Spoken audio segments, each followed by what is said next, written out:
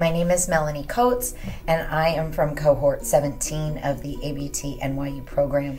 What motivated me to seek out this program was the idea that I did not believe that we could just teach. So many people, when you stop being a performer and you are looking for that next step in life, they say, oh, you could just teach, as though just because you know how to dance or just because you know how to play music means you know how to teach it. And I thought that relationship between a teacher and a student was far too special. The process of teaching someone to do something so intricate and so awe-inspiring isn't something that we should undertake lightly.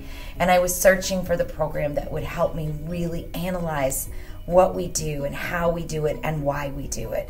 And that's what I found with the NYU ABT program. Some of the things that I take as valuable experiences are all the people that I met along the way and the friendships that I made.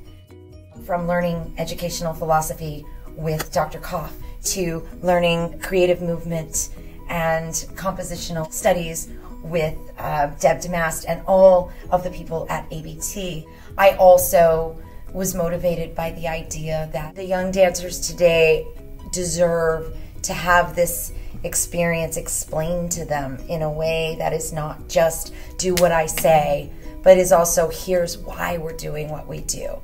And I think that that fundamentally honors who these dancers are. And my journey didn't just end with the ABT NYU program. I made the decision to stay at NYU and also become certified as a K-12 teacher. I realized how passionate I also felt about bringing this level of training to all students, not just students that are training as pre-professional and professional dancers.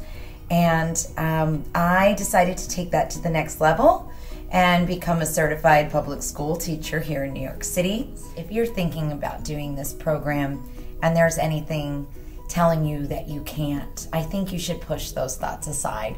I had a lot of those I can'ts. And I just made the decision that I wasn't going to listen to those can'ts. And I was just going to take the plunge.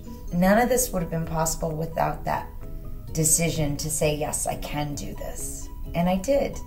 And it's been the best thing that I ever did with my life.